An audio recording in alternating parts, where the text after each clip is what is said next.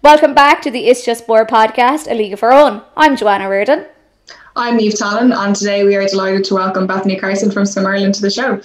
I guess let's start off with a bit of an overview. Do you want to give people a bit of an introduction and background on, say, your relationship with swimming? Because obviously you were involved as a swimmer, and now you have, built on that, and you're working with Swim Ireland now.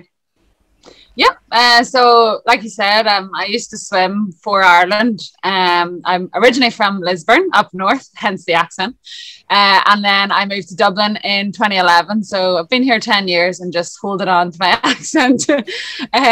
But yeah, so through swimming, I had done like bits and bobs for Swim Ireland, like on their participation programs. And I studied sports science and health in DCU. So when I was coming out of my degree, there was a job posting that came up in Swim Ireland for the National Centre Dublin assistant coach. So I went for it, and I still had a few weeks left of college. So I went for it and I got it, which was great. But it meant that the last month of doing my FYP was absolute hectic. So I started as the assistant coach, just working part-time for Swim Ireland. And then a couple of months later, another post came up for the Women in Sport officer. In the September, so this was in 2017. So then I went for that and got that as well. So since then, we're nearly 4 years in now. So for my office role, I'm responsible for running participation programs for women in sport, and trying to encourage more females to take up coaching and officiating roles. And then on the performance side, I'm back on deck to my old stomping ground at the NAC, and helping the amazing performance team there to coach the swimmers in the water. So it's a really nice balance between performance and participation. So yeah, it's been good so far.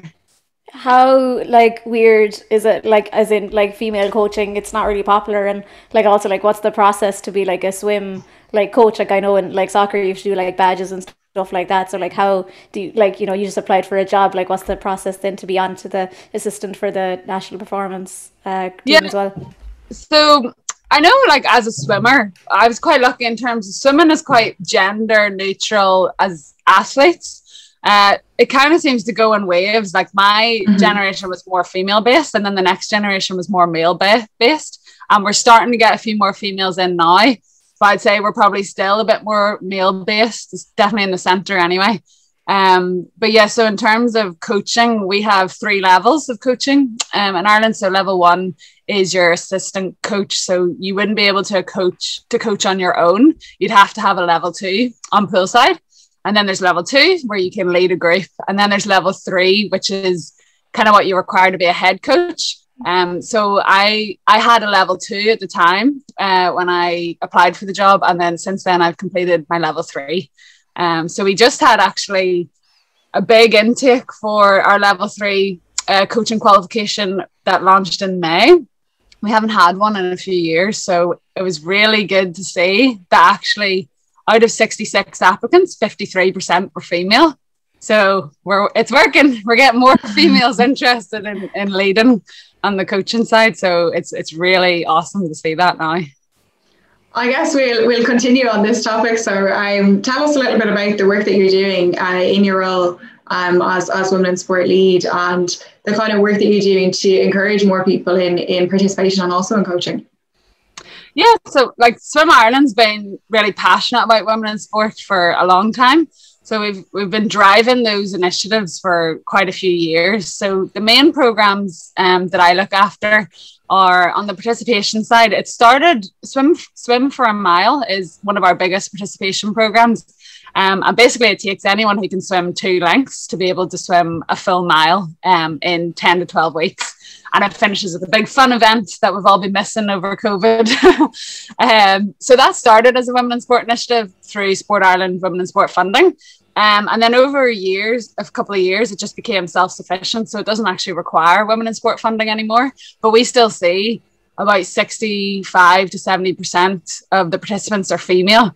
And that's out of around 2,000 people. So, it's great because that demographic of swimmers who, leisure swimmers almost, they women you'd find are a bit more self-conscious to come out on the poolside.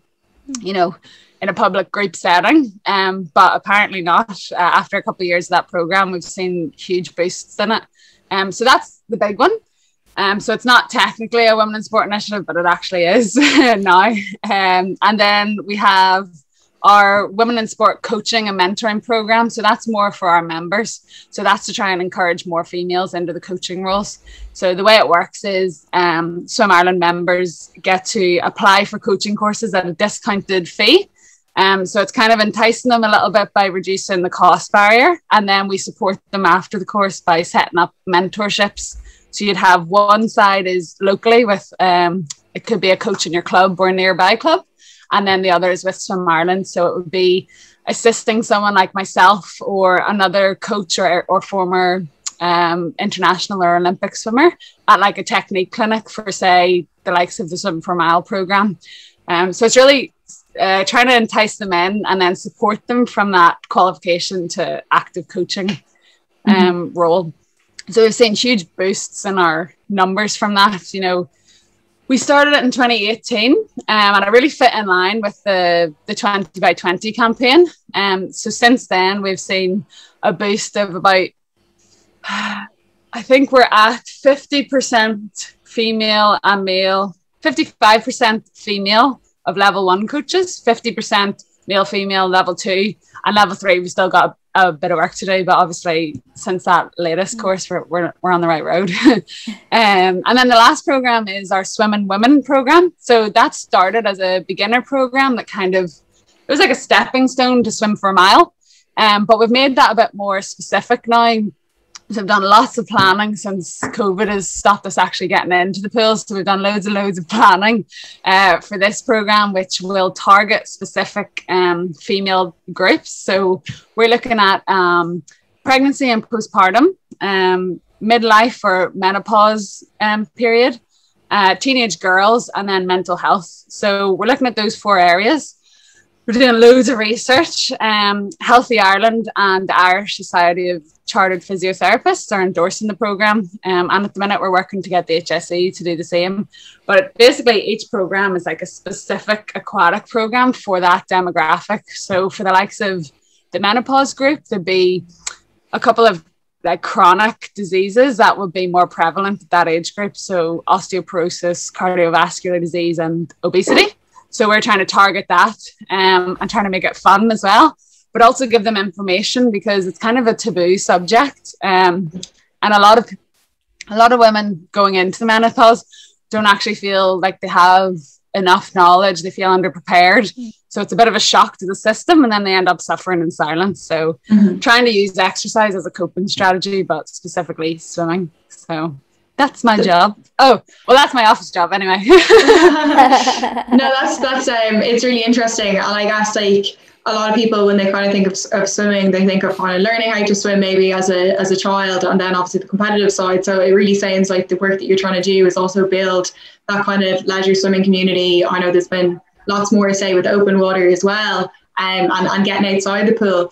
In terms of the performance side, and I know when it comes to swimming in particular and athletics to some extent, obviously some other sports kind of suffer at the hands of this as well, but there's a kind of an early dropout age, particularly in swimming, not just for girls, but it seems to maybe be a little bit more on the girl side. I agree with the waves thing. Yes, it depends on the club and it comes in, you know, more women, more men, but why kind of is the reason for people dropping out maybe so young? Because it can be around that like 16, 17-year-old age group. And then a secondary question is, does it happen in other countries as well? Is it swimming specifically, or is it in Irish swimming specifically? I think, well, I know when I was swimming, when I reached 21, I think I was the oldest female in Irish swimming, which was crazy, but as I felt ancient, and I was oldest by like maybe 3 years. So that went on. I retired when I was 25, so like relatively young, but again, I was one of the oldest females.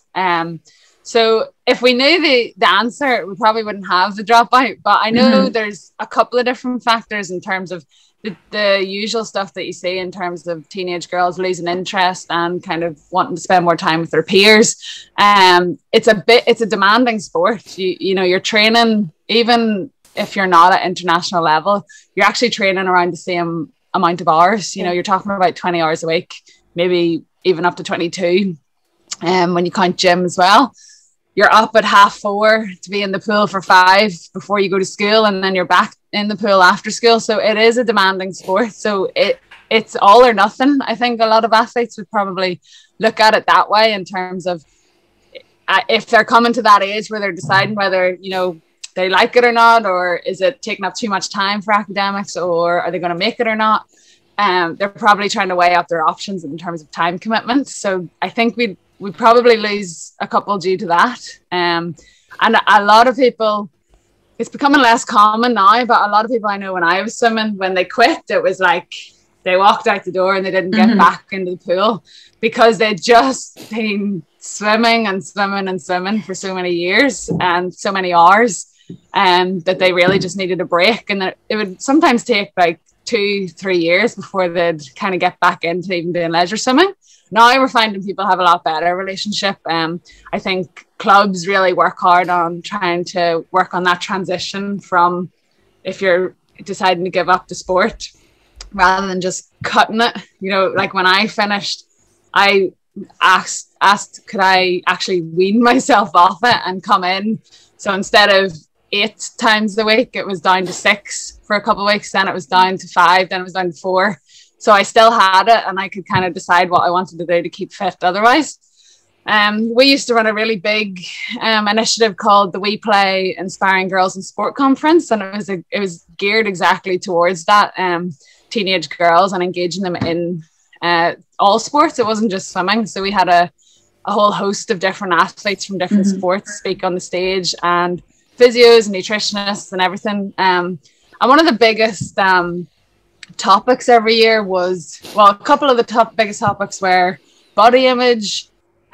Nutrition is one they always want to hear more about. They just want to figure out how to get more energy.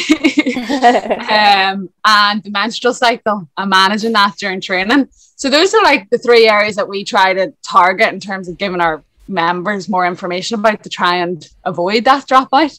But at the end of the day, we don't know the exact answer, because it doesn't seem like everybody or everyone has a different answer, basically, of why. But I think one of the big contributing factors is that it's just such a demanding sport. So I was kind of curious, you know, like you say, obviously, like it's really demanding, and this is someone who doesn't have a swimming background. Like I just would have swam for leisure as well. Like, is there any kind of like bit in between where like you still have competitive swimming, but it's not as overly competitive as you said, but it's not as like boring as what like leisure swimming would be, you know, for the likes of you? Like, is there any kind of like line in the middle? You know, like obviously we, like in Gaelic football, you've junior B teams, you know, stuff like that. Yeah. Most clubs have like a aquafit club, or like a different name or whatever it is, but where they just train maybe 2 or 3 times a week. But I think what swimmers find is when you lose the feel for the water, which if you're not swimming as much as you are, it feels crap. And you felt what it's like to feel really good and really streamlined, and for your body position to be completely off, it really messes with your head. I know even for myself, like I would majority of my, you know, like to keep fit now, I would be in the gym, because I just feel so unfit in the water, even though I could go for 4 or 5K and it would probably be great, but it probably wouldn't actually work me that hard because of my technique from being a swimmer. So I think they find it hard to not to like all or nothing. I think it comes back to that. But there's varsities competitions as well every year, which is really fun. So that's universities, and they all come together and they race for the weekend. There's a big banquet dinner on the last night, so it's good crack. But I think they just find it's all or nothing.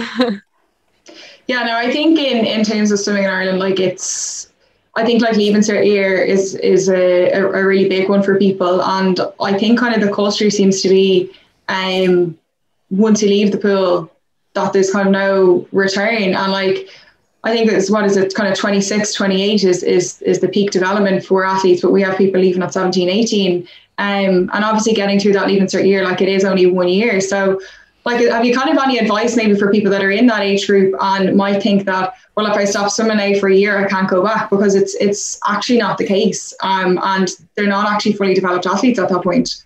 Yeah, absolutely. I'd say communication with your coach and your teachers is the biggest thing during Leaving Cert year. So I come from the north, which is a different academic setup, but when I came down here, I just couldn't believe the amount of pressure that school kids feel during the Leaving Cert, and it's huge. But sport can really help you through that. It's not healthy to be thinking about your exams and studying every second of the day. Like, you need that outlet. And even when you're going training, I remember when I was swimming as a young athlete studying for my GCSEs, I'd be like revising things in my head while swimming. I might have miscounted a few laps, but it is a nice escape, and it really can help you. Like, it can support you through those really stressful times. Everybody says exercise helps, you know. So it's about communicating with your coach and your teachers. So on the build up, say if you've got training camps or a really hard period of training coming up during, you know, a big study period, it's about telling your teachers in advance so they know if you're going to have to miss class for a trip, or maybe you're looking a bit tired. And for the coaches, it's about telling them when your exam schedule is, so maybe you can take a bit of an easier session, or maybe you need to miss a session. But without that communication, it'll just end up the student or the athlete becoming overwhelmed, and then it's just going to blow up. So it's about having that open communication weeks and weeks before that busy period comes, so you can work together on an action plan. Yeah, no, definitely. I think with Leaving Cert, people do kind of get overwhelmed, and I think a lot of people maybe don't even kind of communicate with their school, and the fact that they might be getting up at 4:30 or 5, whatever time it might be to do the training before school. And it is unusual, and you know, in other sports, to maybe have that commitment level at that age.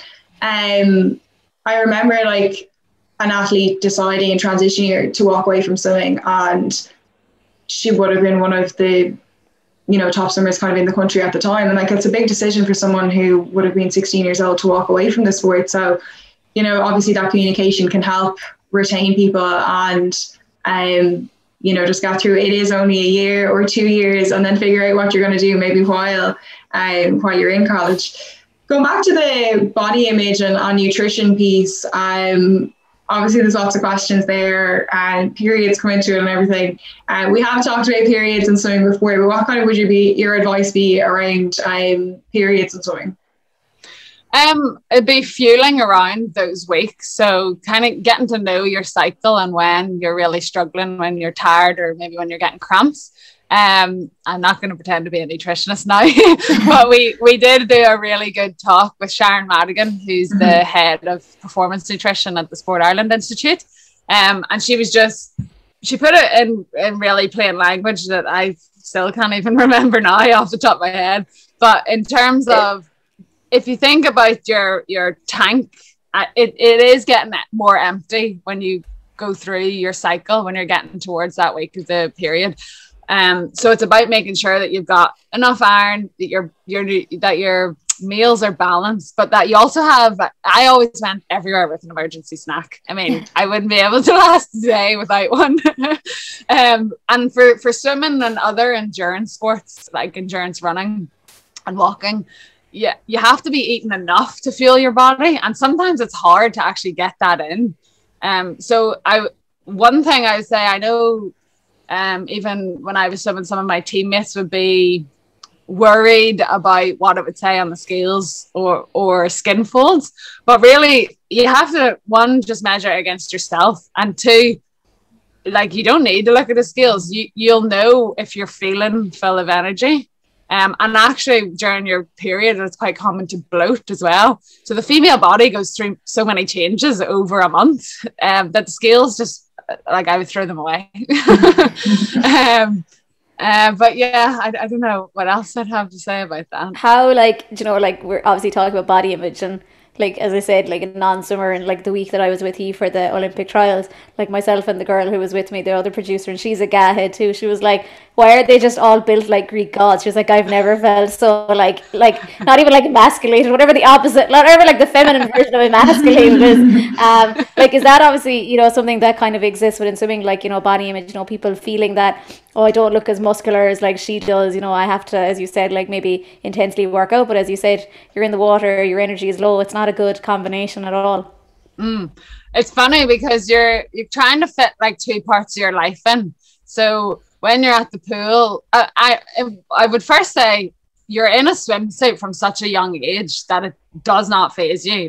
Yeah. Like obviously to a member of the public or someone who doesn't swim or even, you know, running, like it's not a lot of clothes that you're wearing, but you're so used to walking around like that it doesn't really come into your head. But if you are self-conscious about it, obviously it is. And especially for athletes who are now coming out of a year or so out of the water or out of their whatever their sport is, it is going to be a bit self-conscious. So I remember a British swimmer, Amy Wilmot, saying that at the start of the season, she always used to buy herself a swimsuit that was a size up, just so she didn't have to feel self-conscious of feeling that swimsuit was a bit tight, a bit snug, and giving herself time, like, to get back fit, and you know, her weight will adjust as her training increases.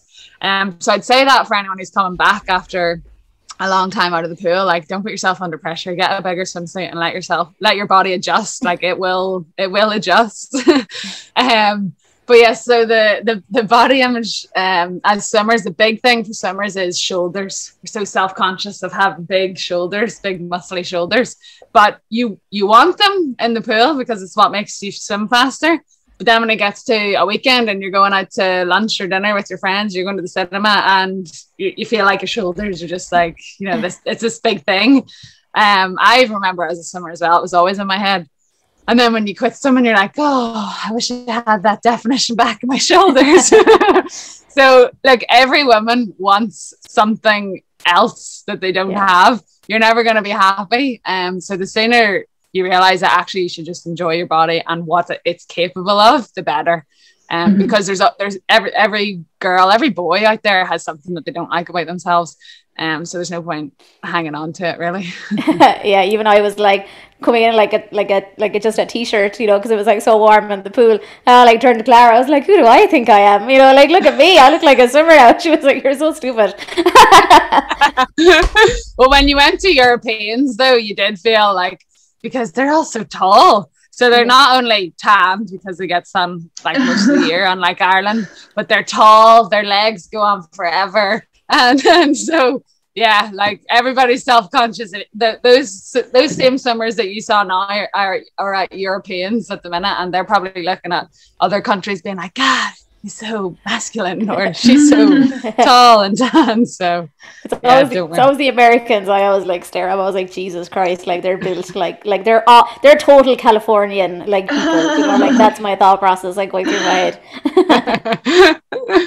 Yeah, no, I think it's like what you're kind of touching on there is really about like what your body does for your sport. And I know we spoke to Bethany Carson before, and you know, she was talking about food as fuel, and like there just seems to be a lot kind of in the media and maybe on social media and that as well of like what women should look like, or you know, that type of thing. But it's obviously totally different. If you're participating in a sport, like you need to like train your body, like you might look a specific way, or at least head in a direction because of the sport that you're involved in. So you know, depending on the sport, like whether it's gymnastics or swimming or, you know, long distance running, like people are going to have slightly different physiques because of the sports that they're in. I know Jenny Egan spoke about it as well, and kind of spoke about how she sees her body as her machine, and like she has to treat it that way. So I think for any of the girls watching, like if you want to be successful in sport, that's kind of the way you need to view it, and to appreciate the way that your body is. Tell us a little bit about the move into coaching. So obviously you had come from you know, swimming with everybody, and then you're in as assistant coach. So what was that transition like for you? It was funny because I never thought about coaching. Like it just happened naturally. I had done coaching qualifications, but it was more just to do like on the side, or you know, because I did enjoy the coaching side, but I never thought it would be part of my real life job. So it's been great. Yeah, I've really enjoyed it. It's I know there's things that I didn't like when I swam, so I tried to avoid that. So I hate like monotonous long boring sessions. So I really try not to do that. But then you don't want to go too far on the other side where you're trying to make every little thing interesting and people are like, will you just give me a break? So it's trying to find happy medium. It was funny because when I started coaching, like half of the swimmers in the group were people that I swam with. So it was a bit funny for them. It was a bit funny for me to try and be like, okay, I'm serious now, you know, you have to listen to me. But it did help that I wasn't, that I was always a hard worker as an athlete. So I suppose they did respect me in that end, but then I had to earn respect then as a coach. So hopefully I've got that now. It seems to be working out okay. But we have such a good team there. Our head coach is Ben Higson, and he comes from Scotland originally, and he's phenomenal what he's brought to Irish swimming in terms of his really like modernising the sport and bringing Ireland up to like just smarter swimming. And then Steve Beckleg is the senior assistant coach who's there. So they're both there full time. And Steve swam as well very successfully as a British swimmer. So it's just really nice to have that innovative like aspect of the program. And then there's myself and then Matt Coward, who is the other assistant coach part-time. So like we've got such a huge team compared to the previous program, which only had one coach and an S&C coach. So, you know, Swim Ireland have been putting in all the framework to build a better performance system, and it really does seem to be working. So it's just really nice to be a part of that positive change. Yeah, I was going to ask what's it like to be involved, obviously, because there's a lot of success at the moment, and you know the team that's going at the moment is going to be bigger than 2016 for the Olympics, and obviously we're all have fingers crossed for a relay this week. Yeah, it's hard. It's nail biting watching it from home, but it's also really difficult to calculate because usually, so for the relays, usually the Europeans is like the last chance to qualify a relay, but there is one more chance, I think, in New Zealand. So you're trying to post the best possible time to put you in the best possible place. So today is a really big chance for the men's 4x2 free. They posted a really good time this morning and they're into the final. So they went to 7:12. So tonight, I think the goal is to beat Belgium or Belgium's time. Belgium aren't in the final and Spain's time. But then there's a chance that Canada and New Zealand could post times. I don't know if Canada can go to New Zealand, so it's very hard to guess. But basically, the top 12 places from Worlds in 2019 have secured their place. So then there's 4 more places to fight for the rest of the world. But like, it's the first time we've had so many different relays in a position to actually qualify and be close. So it's amazing just to see them step up to that challenge like they have done this morning, like posted an Irish record. And over the last 2 days as well, Mona McSharry is in the final tonight for the 100 breast after doing a really good heat and semi-final, again showing that she's ready for the Olympics, posting a faster time under the Olympic time a couple of times now. So yeah, like it's just awesome to see it. It's so nice to see Ireland up on that scoreboard more and more. What's like so different about like this group of swimmers in comparison? You know, I know you mentioned you've got innovative coaching, obviously Ben's on board, you got kind of more funding, and you know that leads to more, I suppose, you can have more like kind of one-to-ones with different athletes because it's not one doing like a big bunch of athletes. So like, what do you think is so different about this group that maybe necessarily the last groups might have had? No offense to your groups. No, don't worry. And yours me too. I think it's belief. Like, it comes down to self-belief every time. And the more people succeed in Ireland, the more the people coming through will believe that they can as well. So belief, but they're also smarter now in terms of they're becoming students of the sport. They're following every competition that's online, looking at what other countries are doing, what other athletes are posting. So I've noticed a big change in that. Because, I mean, I know when I was swimming, that's something that I could have done much better. I was just in my own little Beth bubble, like having a great time, getting my training done, sleeping, eating, repeat. But they're really like studying, you know, they're studying even strokes of other swimmers, like what they do in their dives, like they'll make great coaches, put it that way. No, it is like interesting, like as you say, because I think there's a happy medium between the two. So like worry about yourself, which as you said, you would have been like more focused on, and then, you know, worry about others. There is a happy medium between them. But even I noticed, like from being, as I said, there for the week, like they just seem to Like anytime you'd say to them like, "Oh, are you looking forward to Europeans?" It was like they were kind of behaved as if they belonged there, which is a good thing too. Yeah, 100%. Yeah, definitely. They do belong there. Yeah. Talk just a little bit. Obviously, you have swimmers that are at that level, and I know some people previously have either taken gap years or split years and that kind of thing. So, for maybe somebody that believes that they can make it, how does one even like go about that? Did you split years when you were in college, or? So I did it full time, but I did end up retiring in my third year. So I don't know, does that say much about it? But yeah, we have an athlete, Niamh Cohen, who's also, just outside the Olympic qualifying time. So she'll have another chance in June at that 100 breaststroke time. And she split her leaving cert into 2 years to try and give her the best chance. So it's about the communication with the school. So making sure that is an option. And if it's not, is there somewhere else that there is an option? So somewhere like the Institute in Dublin, which would be quite flexible in what way you do your academics. So Swim Ireland would be involved in those conversations to, show that this athlete has real potential and that this is something that, it's not just because they don't want to do their leaving certs or they're trying to put it off. So again, it comes down to communicating. So communicate with the coach, and then so that would have been between Niamh and Ben, and then John Rudd, our performance director. It's a big move, like you said. You're putting it out there that you're seriously going for the Olympics. So it takes a lot of guts, and it shows a lot of determination. So yeah, it's a big move. Yeah, no, definitely. And I think, look, I've seen people do it in other sports. There have been some of the rowers have either taken time away from maybe stepping into work or kind of put college on pause for a year. But for the likes of, you're talking about something like the Olympics, that's coming around this year, and you can probably go back to college next year. So you mightn't lose that much over a year if it's something that obviously you can afford to do. Obviously, I guess that kind of goes into funding. So what was it like maybe to swim at that level and kind of the funding availabilities?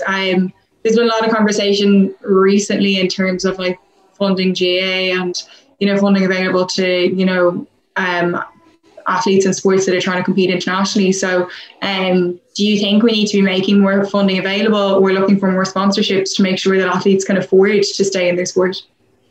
Yeah, I mean, Swim Ireland have done a lot of work to try and support athletes. So at the minute, and it was the same when I was swimming in terms of, we have the National Centre is at the National Aquatic Centre in Blanchardstown, so on the Sport Ireland campus. But we also have a athlete house there where athletes can stay for really low rent. You're never going to find a rent like that anywhere else in Dublin. But that's one less thing that people have to worry about them. They have their house, and also if they don't have a car, it's right beside the pool, it's right beside buses to get into college.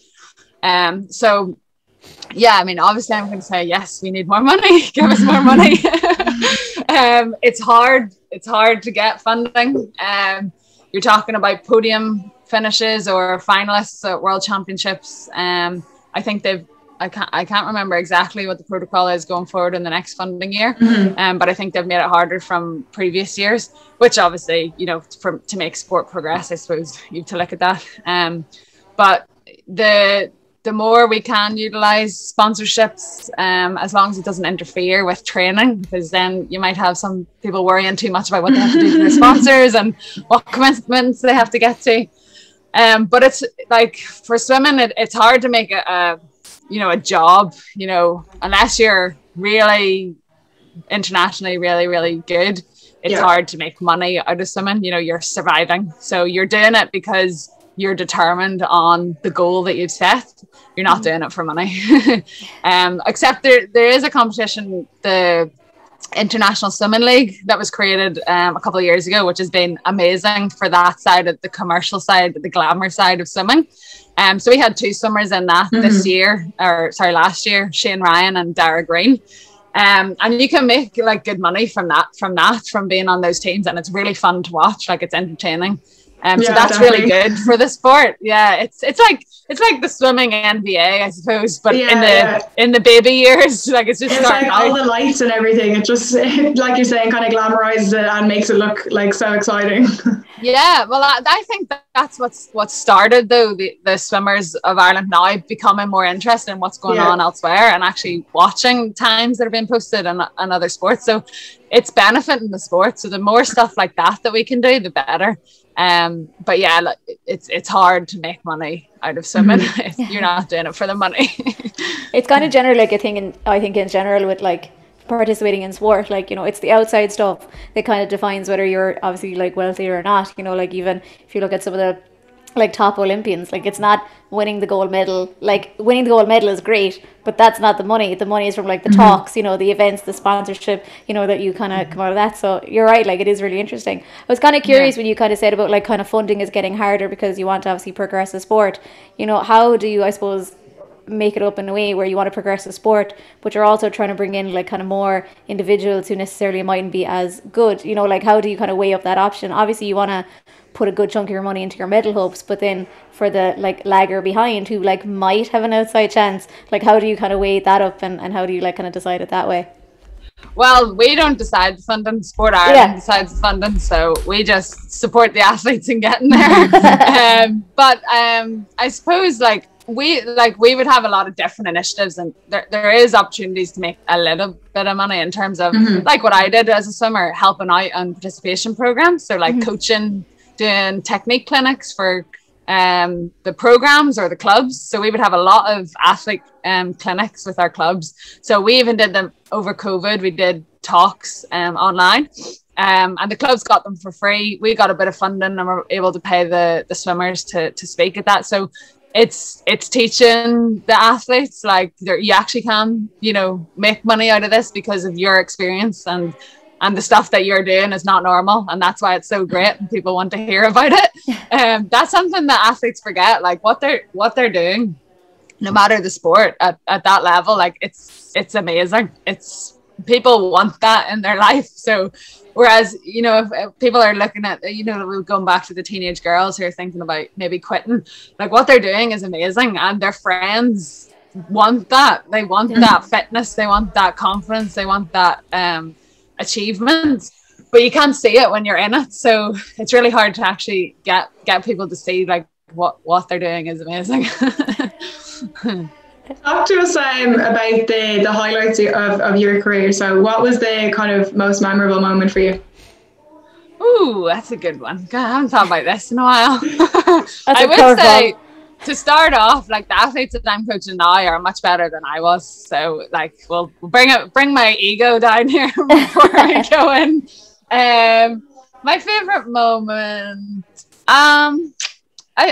one of the favorite moments would probably be breaking Michelle Smith's 100 butterfly Irish senior record.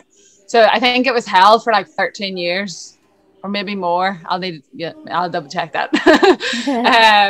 But that was a really big record that like people wanted to see get broken. So I was delighted to break that in the 100 fly. And that was, I think it was within the first year of moving to Dublin. So it was kind of like, okay, this is the right decision to move down to the south. But yeah, it was a really, really nice memory to have.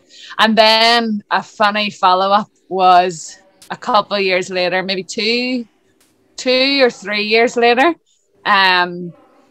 we swam the 100 fly, and one of my really good friends broke my record beside me. So I wasn't up to it that day, and she broke it. And there's a really nice picture at the end of me holding up her hand, just being like, yeah, well done. Like she deserved it. But it's a really nice memory as well. It's probably like, it shouldn't be a good memory, but it was a nice one. I broke my ankle in December of 2013. And I before 2013, I'd kind of gone through, I'd missed the 2012 Olympics. We were trying for the relay and the 4x2. And I'd had a few months where I just was a bit off. But by the December that year, I came back, and at European short course, I felt really like confident. I did a lot of PBs. I felt great. And then 2 weeks later, I tripped down a step and broke my ankle. No. So yeah, and I ended up having to get surgery. and I ended up getting surgery to get plates. And I got a plate, and it was 2 breaks. So I got a plate and 8 screws or something. And the day I had my surgery was the day the Commonwealth Games qualification opened. So before that had opened, I had 5 times like done. And then because of the injury, like I did really good work to get back, and I'm like, I was really happy with the amount of work they put in, but I didn't get qualifying in the end. So it's annoying, but it's also, I found the time of being injured really interesting in terms of you could get like little goals every day. So it was motivating. Like it was almost the most motivated I've ever been, even though I didn't get to the goal in the end. But that would be one thing even for other athletes. Like when you're injured, there's always something to train, and you actually, because like when you're competing at a high level, it's so hard to get PBs. Obviously, you're not going to get a PB every time you go out, but when you're injured, it's like every day is a PB. Like you're just improving a tiny bit. Like being 12 again. Yeah, it's amazing. So yeah, I'd say that for anyone who's struggling with an injury as well. Yeah, definitely. Like Phil Healy broke her foot, I'd say it must be like 18 months ago, or maybe it's 2 years at this stage. And like, you know, look at what she's been doing in the last couple of months. So there definitely is room to come back. And I think people kind of find that sometimes that, you know, I've had too much time away, when it might actually be time to work on something else and just, you know, breathe a little bit. It may not be the end of your career. Definitely kind of stick at it. I mean, even COVID's taught us that. So the swimmers did get back in for some time trials last year, like in between the lockdowns. And there was a lot of PBs. So there was a lot of swimmers swimming faster after having time out of the water. So sometimes a bit of time off the sport is like good for the head, good for the body, you know, reset. They didn't look like they were loving the running. No, I don't know. Swimmers aren't made to run. But they were really good at getting core stability. So their core stability is like impeccable now. We were doing 4 sessions a week every day of abs and circuits. So it now means when we get back in, or some of them are back in, that, you know, there's less chance of them getting injured after being out of the water for so long. So there's positives, but obviously it's been tough for them. Talk to us a little bit about the impact COVID has had, I guess, on swimming as a whole, not necessarily performance, because obviously, like we've heard about maybe the worry of kids not being like learning how to swim, and you know, maybe some of that drop off as well. So yeah, that's the big one. It's the kids' lessons. There's a whole year and a bit now where kids haven't learned how to swim, and it's going to be hard to try and get that back. You know, especially when we've been trying to build it into the school system, and we have our Get Ireland Swimming national programme. So that's a big worry if you think about how many kids have now missed out on learning to swim when they're going to be delayed in getting that, and it's going to cause a backlog. So now, you know, there's the next wave that you have to get ready to learn to swim. So that is a big worry. One thing that we have seen is open water swimming has just exploded. People are absolutely loving it, which is great. So we've tried to educate on the safety side, because obviously you don't want people going out who aren't ready to go out. So we've got loads of programs going on starting in June, for anyone who's like wants to even just go in and dip, or wants to be able to swim like 100 meters, or wants to be able to swim 1,000 meters. So open water swimming, that's been a huge bonus. That's just going to keep growing. I think now it seems like infectious. Like once you get that cold water hit, it's addictive. But yeah, the clubs, it's going to be interesting to see how the clubs, like I know a lot of the clubs are struggling in terms of money, trying to survive, and pools trying to survive. So they'll survive to reopen, but hopefully they do last when they reopen, you know, and we'll see how many athletes we've lost or how many athletes have been more motivated. So time will tell, I suppose, in that aspect. But I know it's tough because the kids who've been back in school have been able to play basketball and like football and whatever else, and you know, they're saying chlorine kills COVID, so like why can't we get into the pool? But yeah, it's a bad year for everyone. But you gotta do what you can do, I suppose.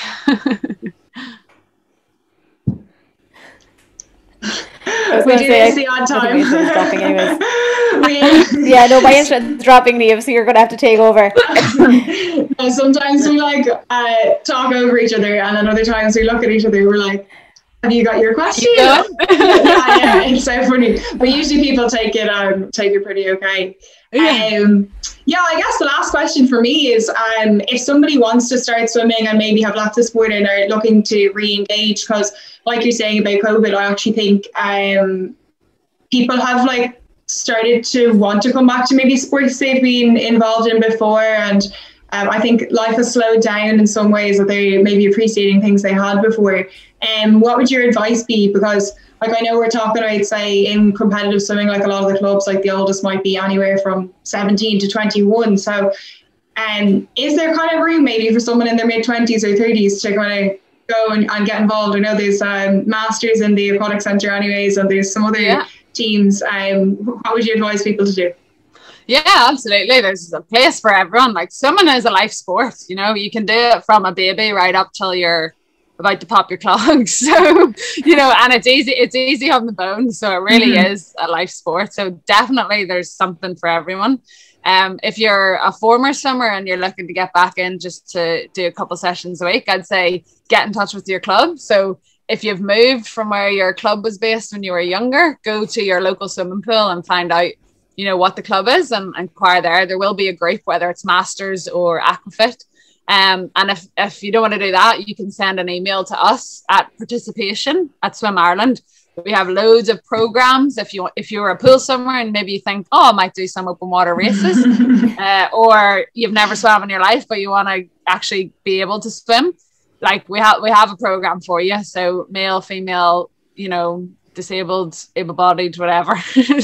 Just send us an email, participation@Swim Ireland, and we'll sort you out. It's my aim to get back swimming this year anyway. So I've been out for too long, guys. But I haven't even been like competitively We're swimming. bringing down to the aquatic centre, so we'll have a great time. I thought you were going to say we'll race you. I was like, no, please don't race me. Go on, you should do swim for a mile. I was actually thinking about doing it this year, like no joke. I was thinking about it. So yeah, we're doing it this summer in outdoor heated pools. Oh, nice. And then next year we'll be doing it January to May. So there you go. You can take your pick. Send me a link, Beth. You can download the program for free as well and follow it in your own time. I have to find my pool. That's my thing. Where are you based? So I would either go Cork or Kerry because I'm in between both. I can do both. Yeah, Kerry has 3 pools that do some for a mile. Killarney is one of them, isn't it? Killarney is one of them, yeah. They did it in 2019. Oh, I'll send them an email. So I'll be like, Beth sent me. There you go. That's me signed up. Niamh, I've signed you up for enough sports. I think it's time for me to sign myself up for one. Every time we talk to someone, Joanne's like, yeah, so Niamh's going to try it and I'm going to record the whole thing. And I'm like, she signed me up for AFLW. And I was like, yeah. You're doing that? I was like, I'll just do the drills. I was like, I don't think I can do any of the tackling. She's going to do the full kit and caboodle, and then I'm going to do my swim for a mile, and then we're going to be like athletic freaks, like when it comes to like the end. It's going to be class. Absolutely. Thanks a lot for taking the time to chat to us. We're delighted to have you on, and we'll definitely be looking out for the different programs that you're running and make sure that everybody knows about them. No worries. Thanks so much for having me, girls.